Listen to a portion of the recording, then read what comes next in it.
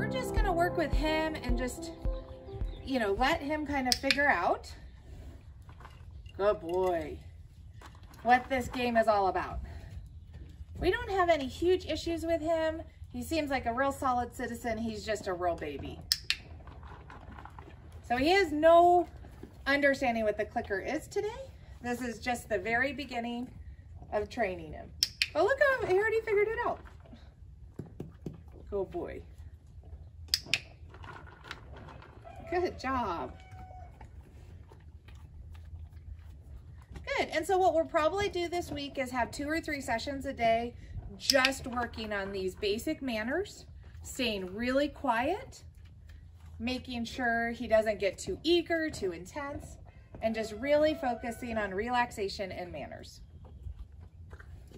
So when he comes and mugs me, I just ignore it a little bit. Yep, he looks away, I bridge him and feed him over there. And look at where I'm feeding him is where I want his head to be. Good boy. Well, yep. And he's trying different things. Will this get me food? Will that get me food? And I'm just ignoring him. Oh, good boy.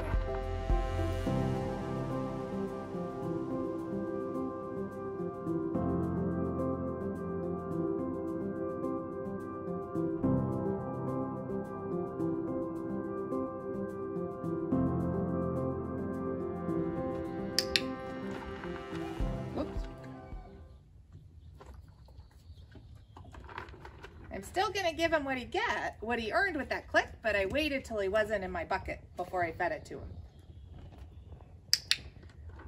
Again, he's coming in for, yep, he has to learn that it's when his head's over there that I feed him. Little bit of food aggression there. Sully's helping us out.